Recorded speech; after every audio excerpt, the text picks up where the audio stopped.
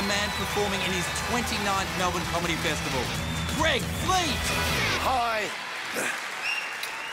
Recently I had the end of a friendship. Not a lot of people know this, but I'm an American citizen. That's often a good thing. More often than not, it's a terribly embarrassing thing. And very recently, it's been very embarrassing. But a friend of mine said to me the other day, oh no, Donald Trump's okay. And that I went, oh, I had a terrible feeling. I went, oh, friendship just ended. But he said, no, Donald Trump's okay. If he gets into power, he's just the best of a very bad lot. And I felt compelled to tell him that shitting yourself while wearing brown pants is still shitting yourself. When I was a child, when I was 4, we lived in Detroit. And one day, Santa Claus came to our house. When I say one day, I probably mean Christmas Day. If it was mid-June and some fat fucker in a red suit turned up going, where are the children? You'd get all Snowtown on the motherfucker. But, one day, Santa Claus came and he brought my sister and I. My sister was 6, I was 4. He brought us a little Saint Bernard puppy. Her name was Frida. She was like this big, and she was the smoochiest dog you've ever seen. Oh, smooch that puppy dog. She had massive feet when she was a baby. Awesome. What more could you want? But when she was about 10 months old, something happened. Now, I don't know exactly what happened to this day. I think she had an aneurysm or something. She didn't die, but she went from being like the smoochiest, friendliest, huggable puppy dog in the world to being a death-dealing monster. But she just went, I'm gonna fucking kill everything, right? And she quit uni, she just focused on that, right? It was terrifying, and we could no longer see her. She was kept in the backyard. My parents would occasionally open the door and throw meat out there and shut the door. A couple of homeless people went missing. It was Detroit, no one really cared. But it was terrifying. And then my parents got one of those dog guys. You know those guys, you see them on like police docos? They've got an arm protector thing on.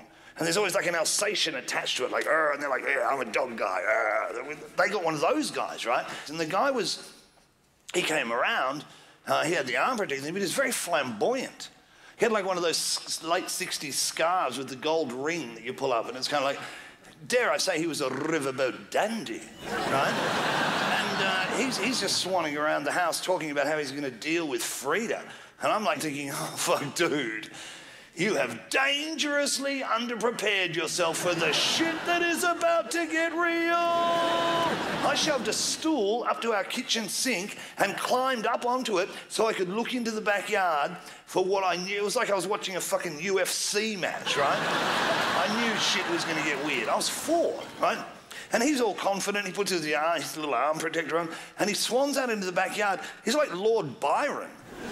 He's giving it a bit of sing-song voice. He starts going, Frida, oh, Frida. And what he didn't get was that Frida had been so long in the trenches of madness by this stage, he may as well have just been yelling out, have a fucking go, cunt. Right? It was insane, and she fucking destroyed this guy. She fucking went El Masivo style on him. She bit him everywhere except the arm protector.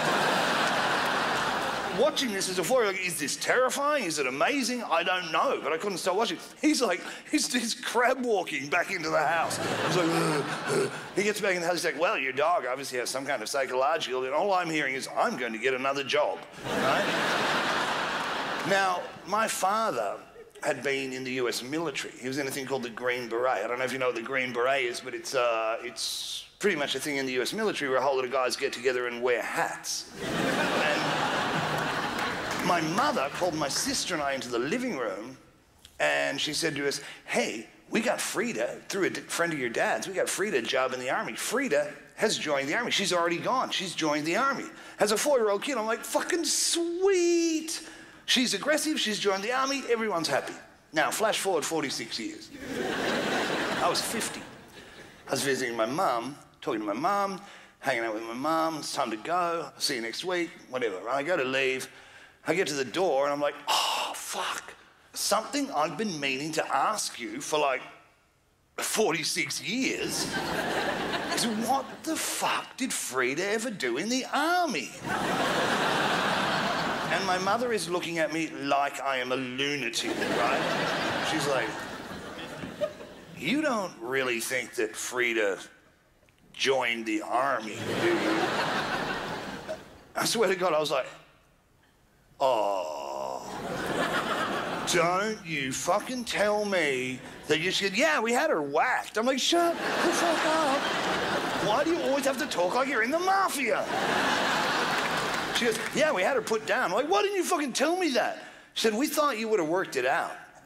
We dangerously overestimated your intelligence. Really? She went, your sister was 6. She was onto it like that. You're 50. You've been absolutely lovely. Thanks so much. I'm Greg Fleet. Take care. Cheers. Happy birthday, Melbourne Comedy Festival.